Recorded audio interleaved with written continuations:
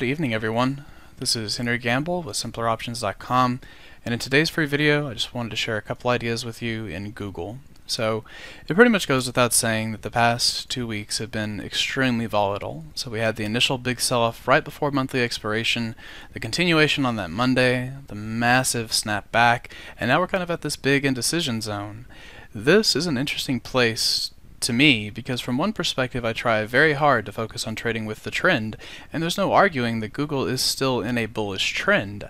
However, the daily chart has clearly taken some damage. So I really do think that in this type of environment, the best thing that you can do for your trading is, one, maybe lower the number of positions you're taking so you don't have quite so many things on to manage, and then just look for areas where you've got a decent IV percentile and you can start setting up range bound, delta neutral, theta positive style trades. So I've been working this here in the September contracts. I sold the Iron Condor that was short the $700 call and then short the $600 put, with the concept being that if Google falls, okay, I've got the 50-day moving average along with a fire line right there at 630.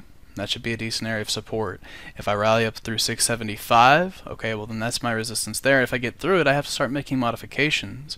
But the chart looks relatively sideways with decent implied volatility, and you can go out 18 days, sell that spread, actually get a decent credit for it, and then look to take it off in 9 or 10. Not necessarily all the way to expiration, just kind of hold it to give yourself a place to participate while this market chops around.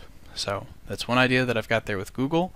I think Facebook offers similar opportunities with that sideways trade.